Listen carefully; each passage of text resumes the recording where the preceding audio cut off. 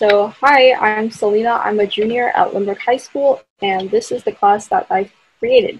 I'm going to be teaching Chinese history, and it's going to be kind of a crash course because there's so much material to cover, but here's an example of what I'll be teaching in the first class. And before I get into the details of what I'm going to do in each class, I'm just going to tell you guys a little story to begin.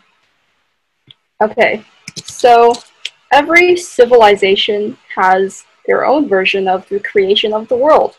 And in this case, in China, people thought the world used to be an egg, like this, like the one you find in your kitchen. Okay, so before this world was just an egg, there was nothing, a void, and this random egg. And inside this egg was a creature named Pangu, and he was growing. But one day, the egg got too small for him, so he gets out his axe and he goes, "Whoo," and then he breaks the egg. And this is how Pangu creates the sky and the earth. This is how he creates the world, essentially. So, yeah. But then, after many years, he thought, you know, this world is so empty. Like, there's nothing here except for me, the sky, and the earth.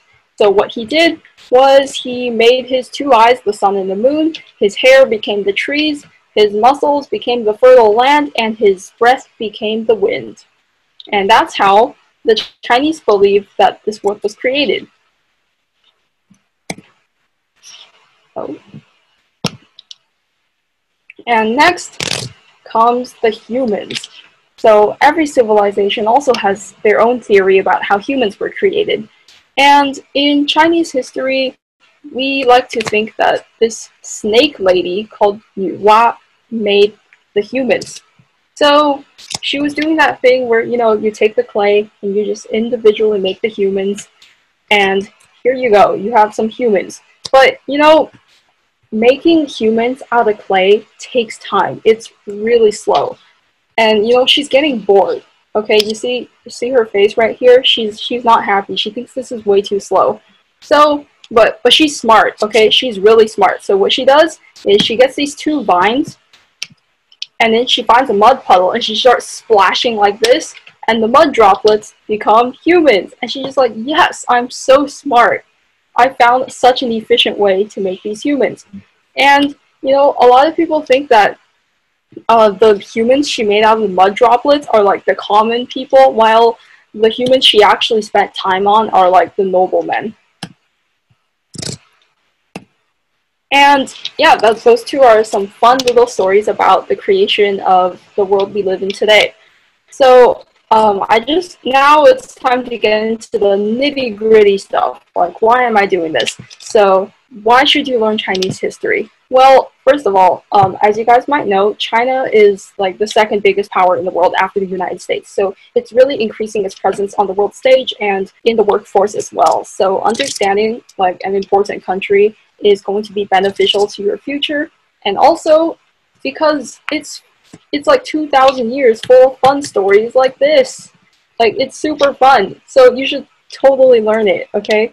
Like, China's been around for 2,000 years. Something interesting happened in between.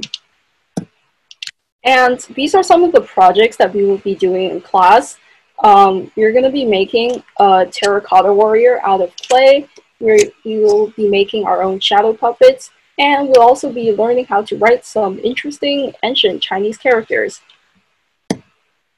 And yeah, thanks for listening, guys. That's the introduction to my class.